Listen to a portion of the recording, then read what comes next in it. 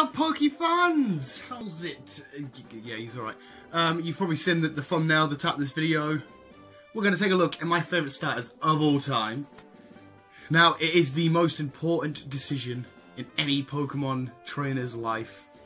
Period. When you start a new game, it is the most important decision of all time. That is, which starter do you go for? It defines your whole team. It chooses which route you're going to go. If you choose the water, you need to go find a good fire, whatever. You choose grass, you need to go for a good water. But you know what I mean? It is the most important decision in Pokemon of all time. Be warned, this list is very heavily grass typed, okay? Love the grass starters with Bulbasaur. Love the grass starters. And we've had loads of videos go up today. I'm not sure which order it's all going to go in. If you haven't already, check out my Wonder Woman review. Check out the Wonder Woman midnight release of Vlog or whatever. But yeah, that's neither here nor there. Let's talk about Pokemon and my favourite starters of all time. Originally, I was going to do this list as in, like, do each generation and choose, like, in the order, so, like, Kanto, Generation 1, who's my favourite, second favourite. But no, I'm just going to do my 10 favourite starters from whatever. But yeah, let's kick things off with number 10. As you would, you're not going to kick things off with number 4, and then you...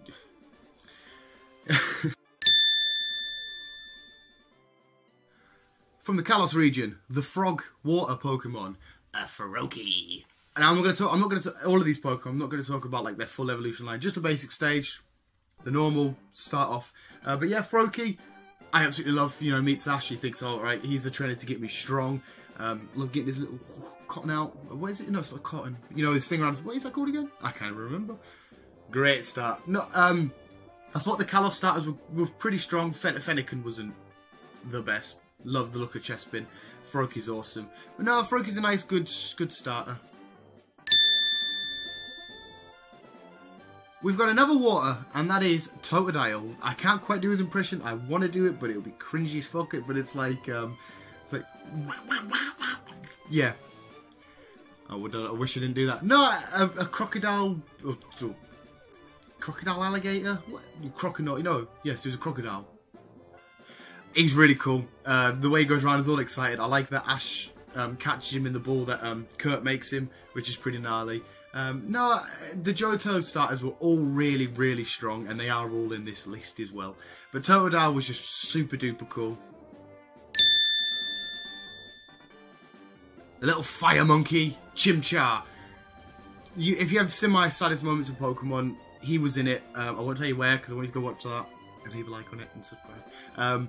But Chimchar, the way that his character, whatever, he was involved in Ash's journey and stuff, and what Ash did for him all the way to the end, because he got banned by Paul and stuff. It's just amazing. And he's really cool. I like using Chimchar, well, towards the end in Infernape, but I don't want to talk about the later stages of Evolution lines. But you know, Chimchar's really awesome. Turtwig. Now, he's only beat Chimchar because he's grass type, and I love grass types. But same again with Chimchar. He didn't, obviously Ash caught him. He didn't, I don't think he had more of an impactful role. He did, because Ash's, you know, Torterra was pretty awesome. He was in some awesome battles. But I don't know, I think the story was a bit deeper with Chimchar because of everything I've just said. But Turtwig's just beat him because he's grass type, so I'm completely biased. Sorry, Chimchar. But no, Turtwig is an awesome design, awesome Pokemon. Love the dude. Mudkip. Now, I love Mudkip. Awesome Pokemon. But I like him even more because Brock got him, and every time I seen Brock with Mudkip, it made us laugh, and I have no idea why. I used to be like, he's a rock guy, but he's got a water. Haha. It's the most stupid reason ever. I do like Mudkip, just as a Pokemon, but for some reason I associate him with Brock always, and just the... why did I find that so funny? I don't know. Mudkip's on the list for the weirdest reason ever. Cyndaquil. Cyndaquil, the little eyes and... I'm so bad at impressions. No, Cyndaquil's such a great Pokemon. From them to, obviously, the left Kanto, they did the second generation, he is not as popular as Charmander, but to have a second fire type that's probably the most popular starter again. They're really good at doing their fire types, on average, Pokemon. Apart from when they keep making them all firefighting. But yeah, Cyndaquil hit it off really well. A lot of people enjoy him. It was great getting him in Pokemon Go and seeing him and stuff. I've just recently started training up a Typhlosion. I know we should be talking about these because we're talking about Cyndaquil, whatever, for competitive. So I want to see how he does. But no, Cyndaquil's really awesome. Treecko. one of Ash's starters that's had a huge role, and again, I've just said, I know I don't want to, but Sceptile is one of Ash's strongest Pokemon. He's so good. But anyway, yeah, whatever. Treecko, there's a little, Ash's one's got a little twig in that. You just see a lot more because a lot of the Pokemon Ash and stuff gets, you see in the TV show, they're just sort of there. But Treecko, you feel like there's a real personality in that behind there, and the way he's put into episodes and stuff. Plus, the best Hoenn starter by far.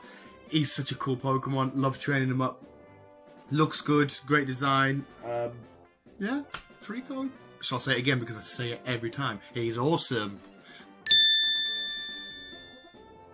Top 3. Well, no, not the top 1. The top 2 have switched multiple times, but I'm going to stick with it. It's going to be on record on video. Number 3 is Chikorita. I don't know what it is. I see Chikorita and I friggin' love it. Just a little leaf on it. What it is with grass types, they just stand out so much to me compared to any other types, apart from maybe flying. It's just so cool. But I like Chikorita. I like the face was just sort of there with his big eyes. Yeah, it was really cute. I feel weird for saying that. Yeah, Chikorita, get off. Next, number 2. Yep, he just pummeled his way through this list, nearly making number 1, but didn't. And that's Rowlet. Introduced in the newest generation, in the Alola region. Rowlet, ow! Grass flying, my 2 favourite types as you start up. The typing completely went messed up. I didn't see that coming towards the latter end, and I've done it again. I said I'm not going to talk about the end stages. Rowlet. In battle, turn his head round to you, little bow tie going on. Definitely, I think the most popular starter out of the Alola starters. I was so happy when they revealed him as the starter for 7th generation, well, the grass starter. He's such a badass Pokemon. I love Rowlet. But yeah, it's number 2. And number 1 is probably the most obvious one now. Mr. Obvious, Bulbasaur. Yep.